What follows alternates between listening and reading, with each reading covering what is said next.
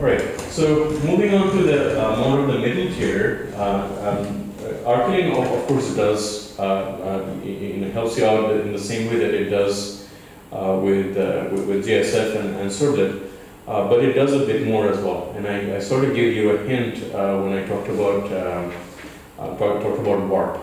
So in the middle tier, you can actually, Arquillian will actually let you inject EJVs and CDI beans and even the JPA persistence context, or pretty much anything that is bound on the server side to JNDI into your unit test. Okay, that is fundamentally how you are able to test these backend components using Arquillian. So beyond that, though, CDI itself actually has a number of things that help you out in terms of doing unit and integration testing.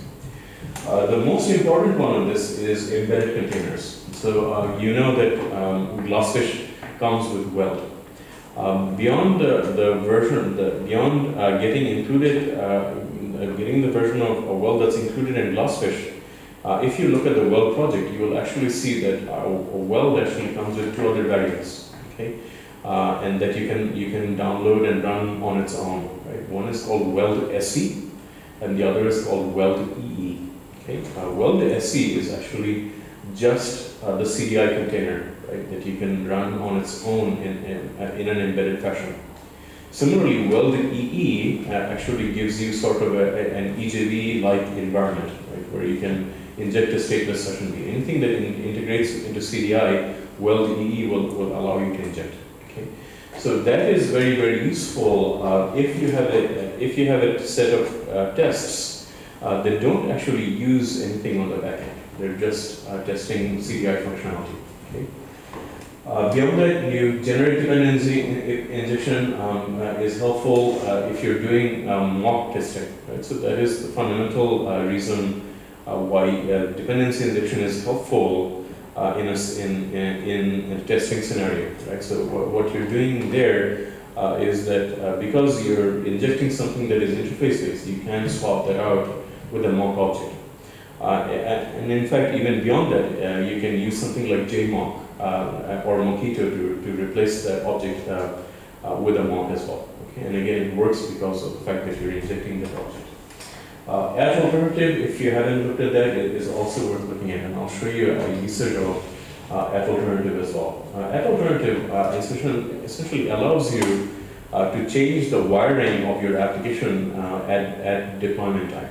Okay, so using Arquillian, what you can do is that you can activate alternatives per unit test. Okay.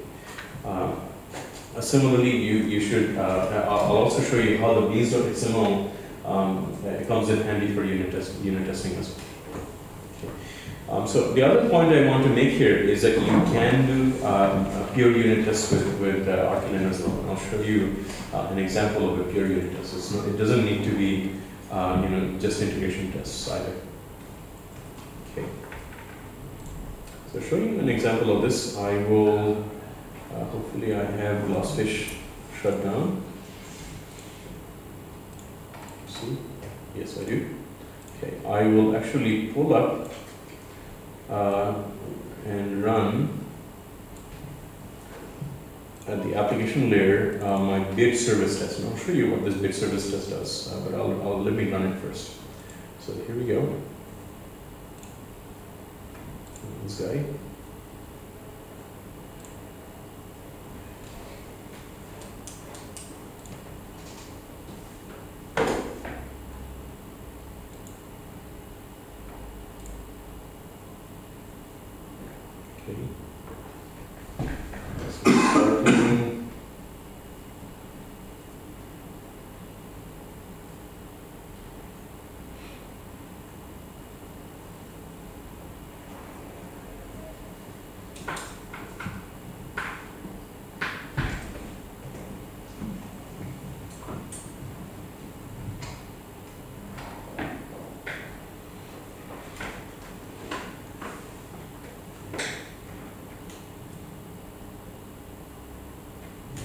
Okay, so in this particular case, my name of the application is Action Bazaar Serve EJV test.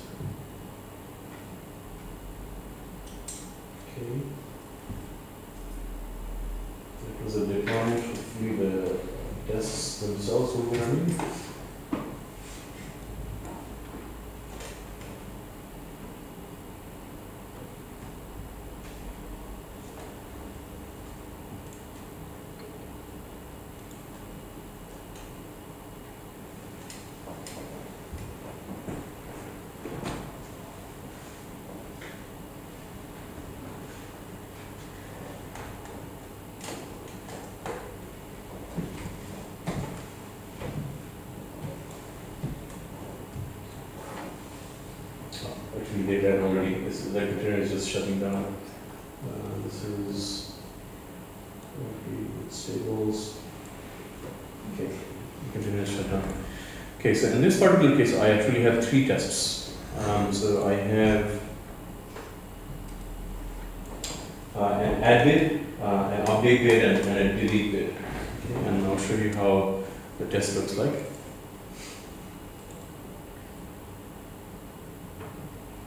The second is the deployment method. Okay, so one thing that I didn't mention. So, just let me go over the deployment method first. It's very simple. It's a headless application in this case. All I'm deploying is the service itself, a couple of interceptors that I have defined, and the repository object, as well as the bid object, which is my domain object in this case. I'm deploying a web.xml file, and basically all that I have in this web.xml file is just a data source, because that's all I need. I'll show you the web.xml.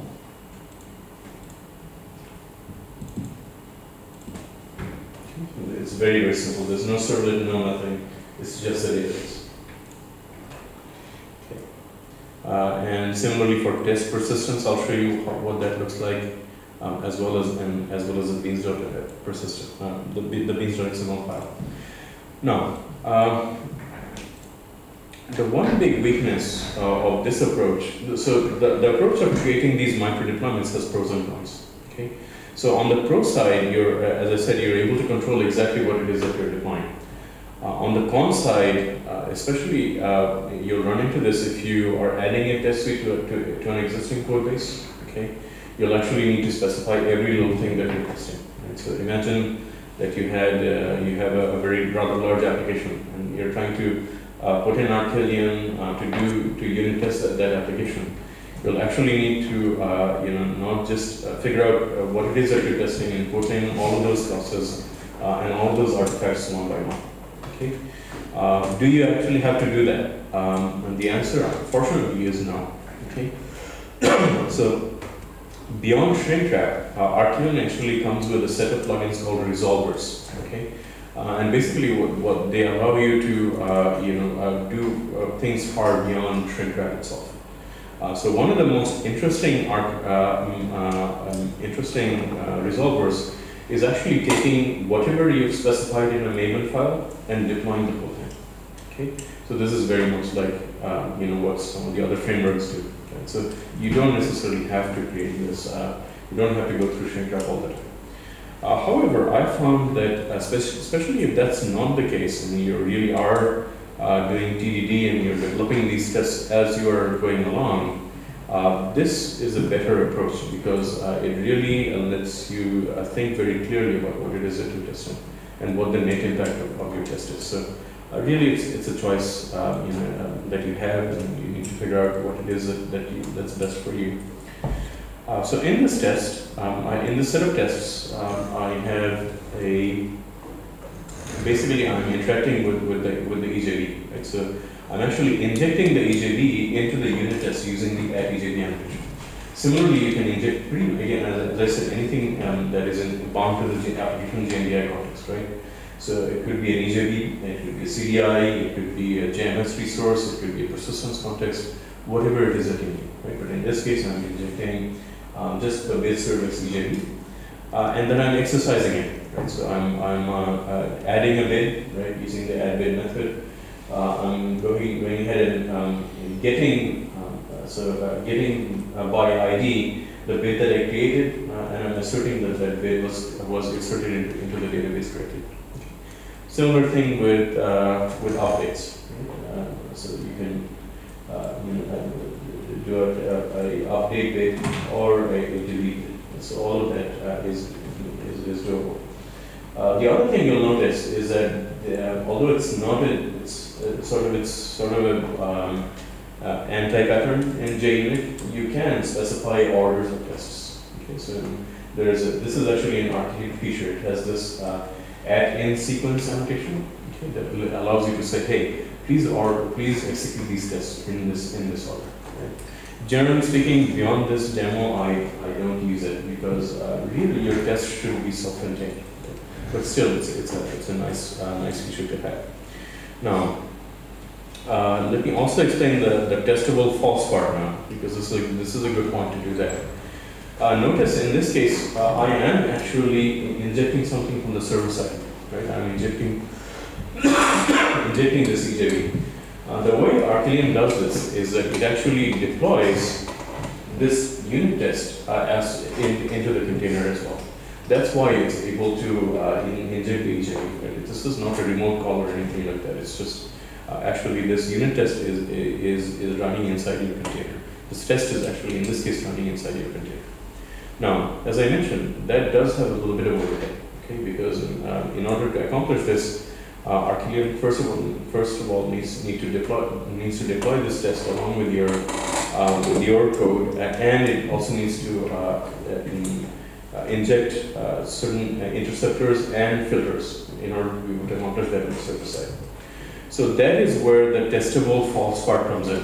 Okay, so when you say testable false, it doesn't do any of that. Right? So your test really is running remotely from your server.